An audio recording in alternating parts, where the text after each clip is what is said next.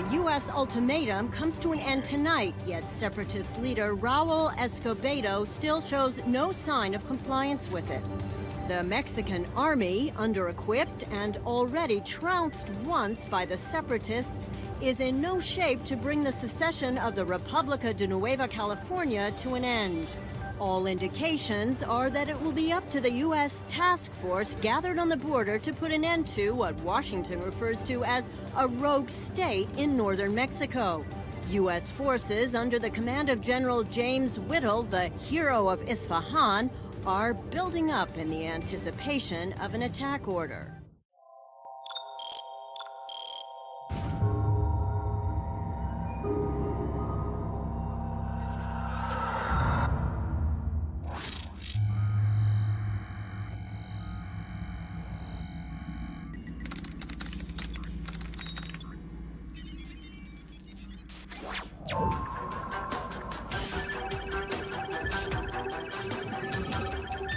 U.S. troops are entering the RNC as we speak.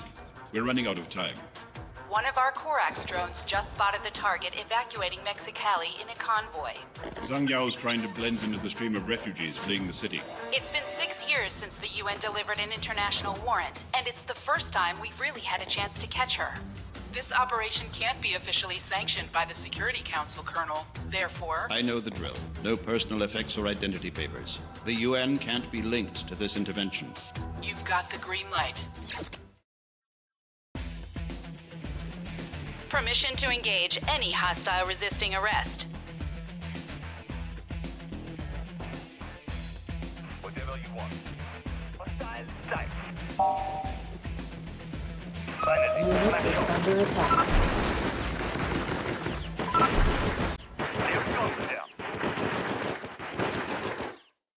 On our way.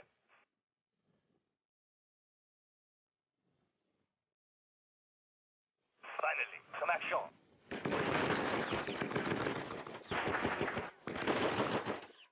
On our way.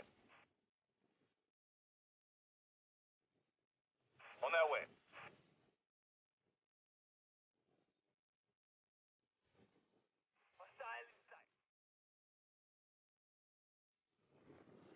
Suspect located. Zhang Yao, about 500 meters north of your position. Unit is under attack.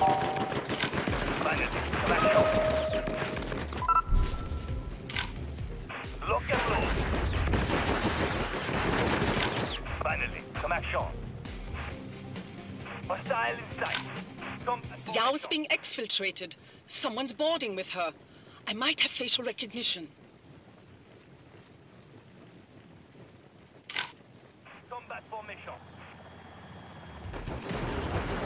They're getting away. We're too late.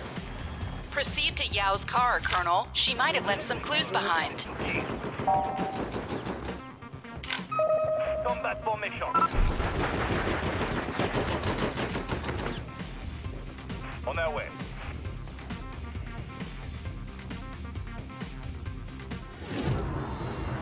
Car is secured. Send in the scientific team. There are the remains of a laptop.